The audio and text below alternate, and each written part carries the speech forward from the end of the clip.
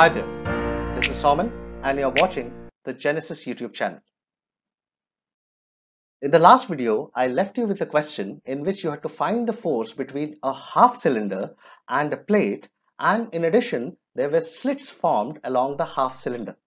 If you haven't watched that video, you can pause this and read the question and try to figure out how the diagram would look like, how the situation is, and then proceed with the rest of the video.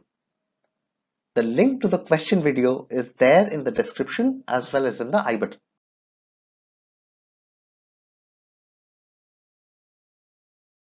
Now, many students messaged me that they had difficulty in drawing the diagram. Now understand, it was mentioned that there is a bisector plane. Now the bisector plane of the cylinder is this plane, and the planes which are containing the slits are these two planes. It was mentioned in the question that the angle between the bisector plane and the slit planes is theta. In this, you can see that the slits have been shown in the black regions. Now it is much easier to see the diagram from the front, that is like this. So you have the half cylinder with portions H symmetrically cut out. These angles here are theta each, and the slits in which material is not present have width H each. Now to solve this, what we do is, since this remaining of the half cylinder is charged with charge density sigma 1, we fill in plus and minus sigma 1 into these slits.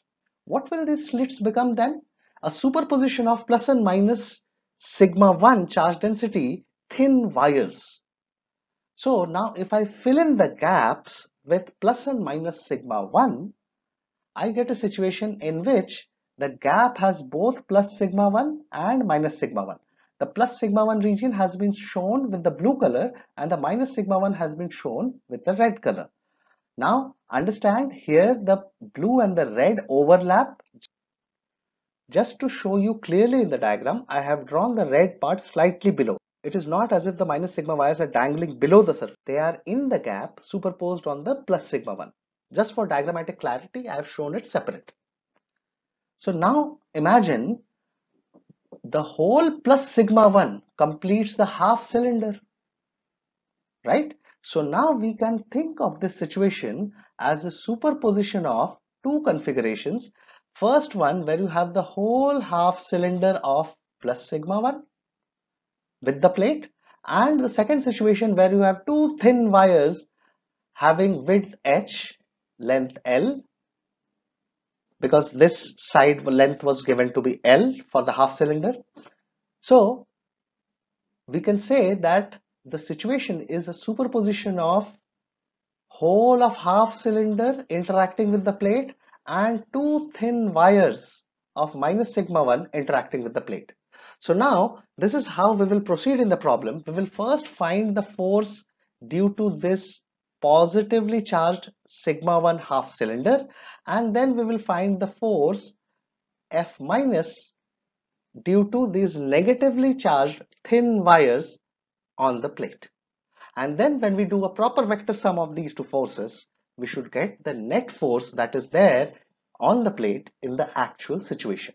Let us first calculate the force between the complete half cylinder and the flat plate. Now, if I take small parts of the small cylinder and if I take any point on the flat plate, say a point like this, then we can say that the field, these red parts will be like long wires, and the net field will be directed somewhat like this. Now calculation of this field we are not interested in. It will be in general difficult to do. So what we do is, whatever distance you took this point from the bisector axis, whatever distance you took it, take another point like this and see what is the situation here. Now you see the situation is exactly symmetrical and the force will be like this. This immediately shows that only the component of force which is perpendicular to the plate is important here. The ones which are parallel to the plate will cancel out. Now since I can divide the whole half cylinder into pairs like this, I can assert that this is going to happen for the whole plate as well. So we realize that we need to bother only about the perpendicular component of the force. Now, to calculate the perpendicular component of the force, we take a strip of area dA on the flat plate. This is shown by the green part here. And in 3 dimensions, this is how the strip looks like. What is the charge on this one? The charge here will be sigma 2 into dA.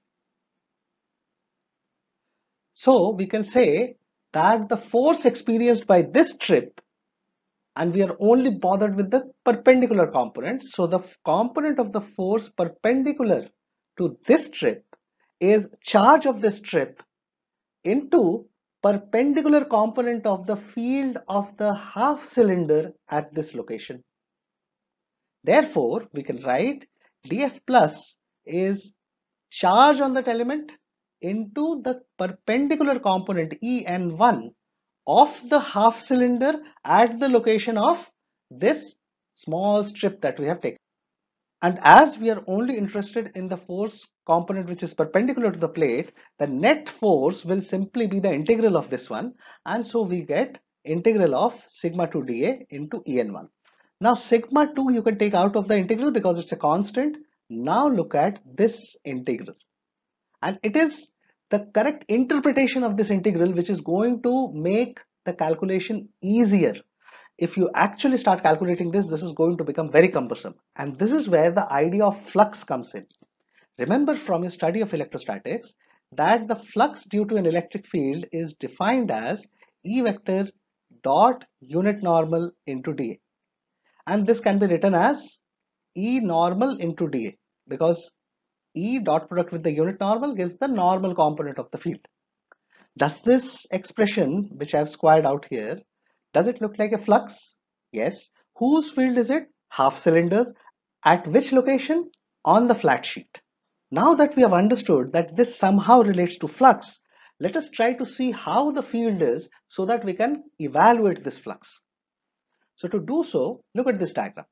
Here I have taken a small part of the cylinder and plotted its field. Now this small part is actually a wire which is coming out of the plane of paper and going into the plane of paper. So the field is axial for such a situation. We know that from our basic electrostatics. Another thing to note is such element, if I connect with the extreme positions of the plate shown by the solid orange lines, we see that this angle is going to be 90 degrees.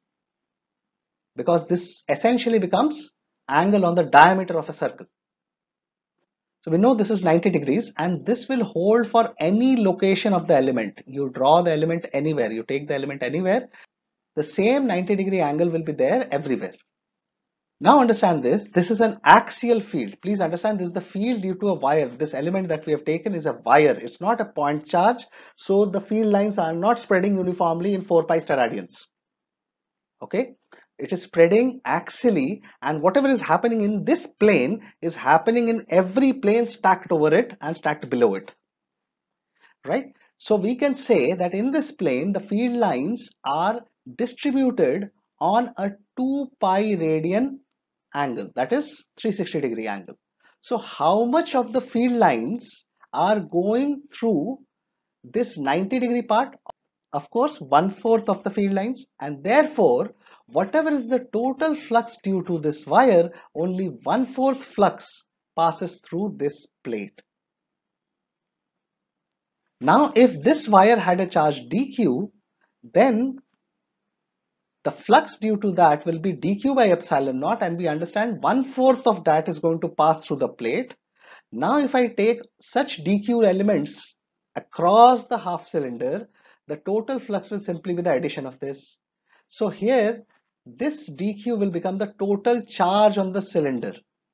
Therefore, this quantity, which is the flux of the half cylinder across the plate, is total charge on the plate divided by 4 epsilon naught. And this is what I have written here. Total charge on the plate, sigma 1 is the charge per unit length, pi RL is the curved surface area that we have, divided by 4 epsilon naught. And this gives the calculation of force. Notice how relating the idea of flux to the force calculation reduces our calculations tremendously. This is not really an integration that we have to do. It's basically kind of a summation that we are doing. With this done, let us move on to the second part, which is calculation of force on the plate due to these wires. This minus sigma 1 wires of width h and length L across the plane of paper. Now you can see by the arguments that we used in this part, you should be able to show that even here the force will be perpendicular to the plate. I leave that to you. If we have followed what we did in the first part, the way we argued that the force has to be perpendicular, here also the same thing will happen, and therefore the calculation after this also is not very different. It is extremely simple. Now we can write dF minus as charge on a strip like this, the kind of strip we have chosen here, charge on a strip like this, into the normal component of the electric field due to sigma 1. Here it will be due to minus sigma 1 wires. So this En1 is the field due to these wires, and En1 represents the field component which is perpendicular to the plate. So F minus will be integral of this.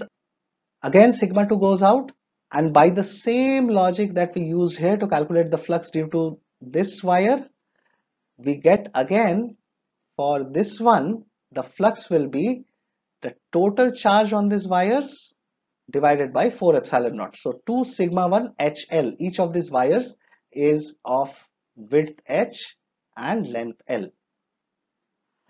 So it is 2 sigma 1 HL divided by 4 epsilon naught. This gives you the calculation of F minus vector. So the total force will be the vector sum of these two. Here they are anti-parallel, so it is just the subtraction of these two, and this gives you the answer sigma 1 sigma 2 L by 4 epsilon naught into pi r minus 2h. Notice that the result is independent of that angle theta.